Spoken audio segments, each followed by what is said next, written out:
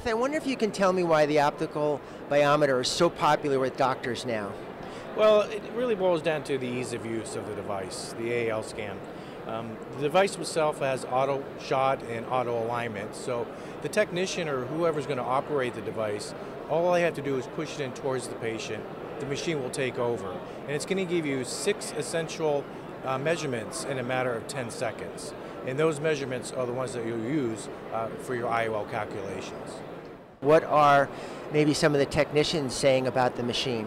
Well, the beauty of it that it's so easy to use and it's completely automated that there is less error, human error, room for human error using this device between operators. So essentially you could have one operator take the scan on a patient and another operator take the same scan on the patient. You're still going to get the exact same results.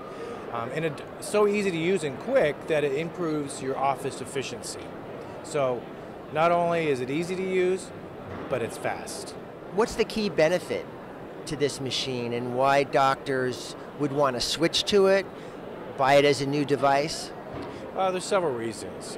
Not only do you get those 6 measurements in under 10 seconds, we also have a torque assist function where you can take an image of the surface of the eye and you can place the marker on a bifurcation of a vessel, and that will give you the degrees from the steep axis. And they can take this information to the OR with them.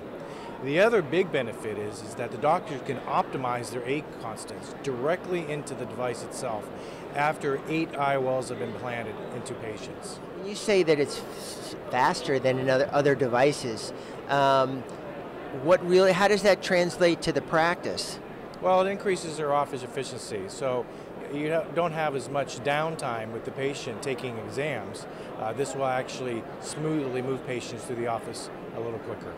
And as far as training of the technicians, what type of training do they need?